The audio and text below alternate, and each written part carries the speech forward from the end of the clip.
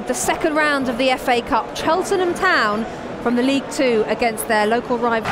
Making crosses, scoring goals, covering defenders, that's what it's about now. Mistake by Heath, McGlashan. Put away by Stefan Stam, the Hereford United captain. Stam, the Dutchman.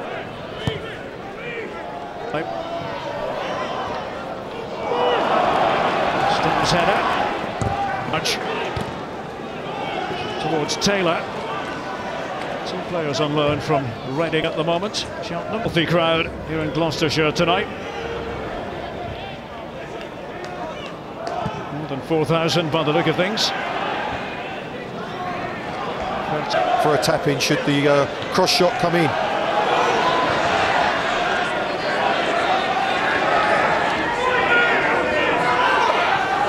Golding for Cheltenham. Good little ball. This is Brodie at distance, tried to nibble it off. Nicely played, nicely done, and a good delivery as well. Up the go.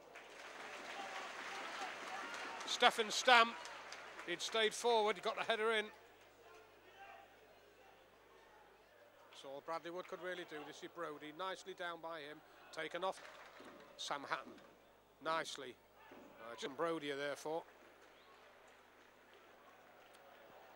There's Andy Cook, out jumped.